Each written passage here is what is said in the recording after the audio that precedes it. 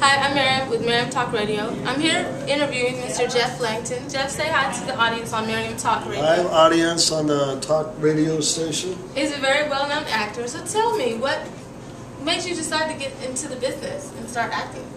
Like everybody, I got in the business basically because I want to make some money. Mm-hmm. That's what most people get into. But I don't. Most people want to be a star and all that stuff. I wasn't into that. I just wanted to, express myself through the film industry. So it's your passion. It's my passion. Yes, it's my passion. I love it. I love being on camera. I love talking to people like yourself and telling them about. And you're also a boxer.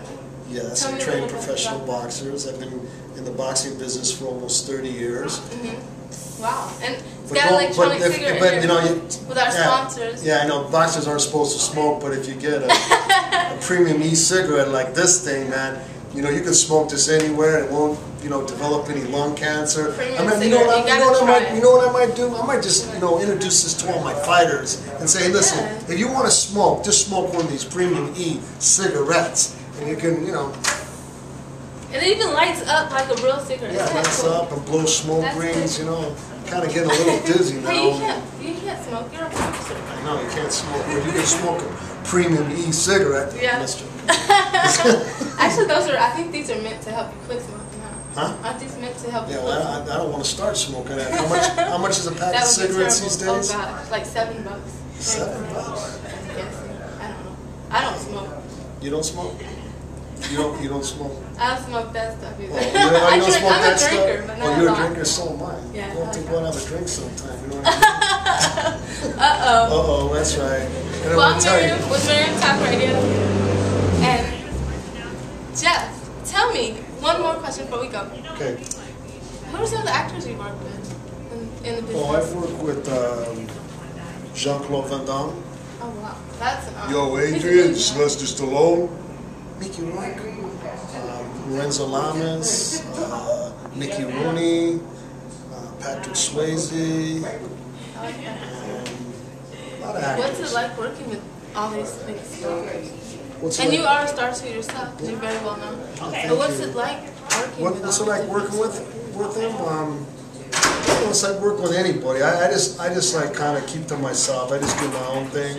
But most people, they're very nice.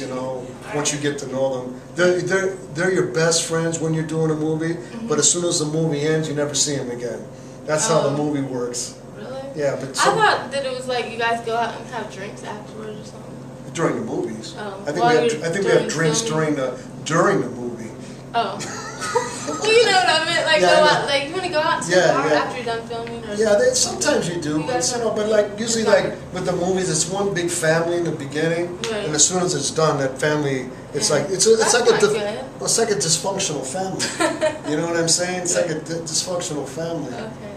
And that's not very good at all. And you know what, man? I just want to thank one person, my manager Ryan, towards Avenue. With AEM? Yeah, AEM. Yeah, I love them. Give a shout out here too. Yeah. Oh, and I also I gotta give a shout out to Sophisticated Stones. Thank you, Betty Holland. Wow, look at this. She gave me this. This is like $1,000 That's beautiful. necklace. I love Isn't this awesome? I just got it today. Easy brought it to me. Mwah. Avenue E Entertainment Management Group. Avenue E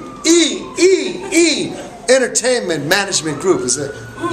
And then you know what? They're bringing langton. Jeff, hit him with the tongue. Langton back. Hit him with the tongue.